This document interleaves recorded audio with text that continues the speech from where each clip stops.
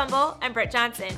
Randy Moss is undoubtedly one of the best receivers to ever set foot on a football field, and yes, I said the very best. The six-time Pro Bowler has over 150 career receiving touchdowns and over 15,000 receiving yards during his NFL career, and is a future Hall of Famer. Thursday on NBA on TNT, Randy Moss decided to teach some of these basketball stars a thing or two about playing on the gridiron. Let's take a look at how they did. We got Charles Barkley in at receiver and Shaq playing defense, and he completely knocked down Charles. Shaq really seemed to like playing that position because later on in the show, he does this. Shaq!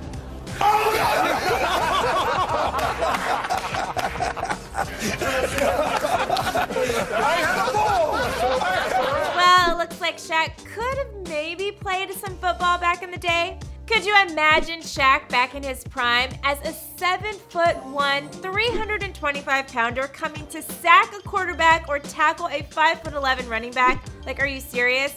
Or actually, now that I think about it, maybe Shaq isn't great at football because he's not the fastest, he's not the most coordinated guy around, so I think he might have been a little too slow to actually use those tackling skills for any good. So I think we've ruled out Shaq as ever having a great football career, but what basketball player do you think would best transfer from the hardwood to the gridiron?